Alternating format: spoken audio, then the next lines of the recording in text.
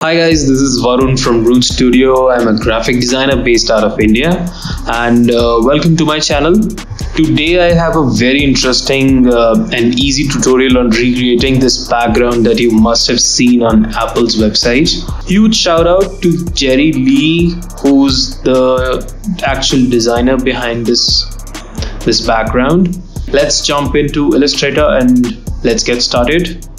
So I took a screenshot of this background from the website and sampled some colors from this background that we are going to use.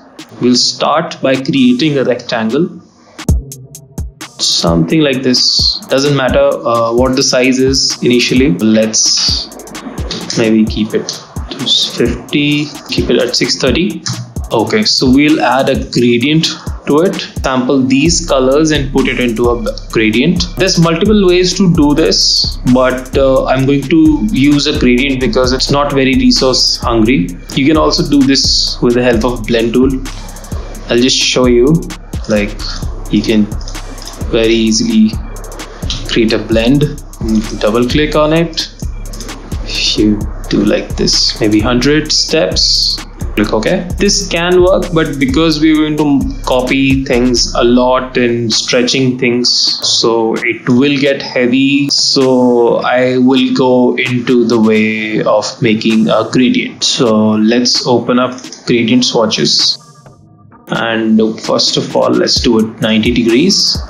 And let's start sampling the colors. Press I on your keyboard to activate eyedropper, and let's pick this color. Let's pick up last color and then just keep adding colors.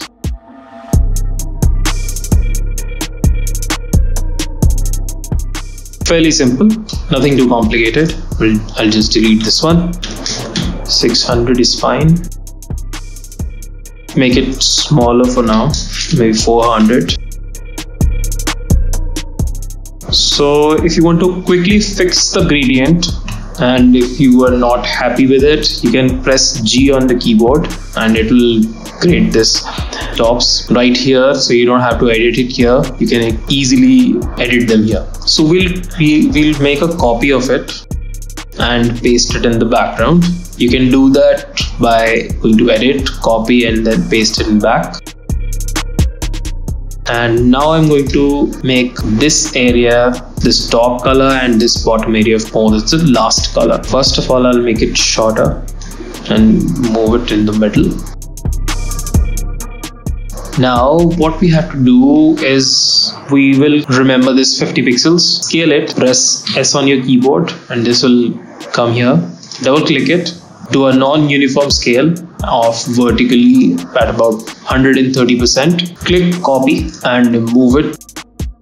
Do it more easily and more precisely. I would suggest you to turn on smart guides right here. Okay, so it'll guide you that, and it will snap also. You should turn on snap to point. We'll repeat the same steps approximately about 5 times, because there are 1, 2, 3, 4, and 5 lines. Press S on the keyboard, double click, do a non-uniform scale of about vertically 130%. Click copy and again move it.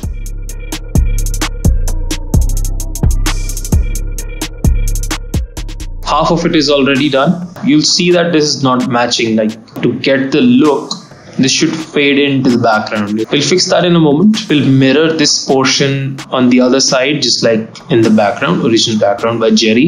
We will select this whole thing and we will reflect it. You can do this by right clicking and transform and reflect. Do a vertical. Just move this to the other side. The only thing that's left now is to mix the background so that all these lines are fading into the background. Like, these are fading, this is also, but it's not fading right here. We'll adjust the gradient stops.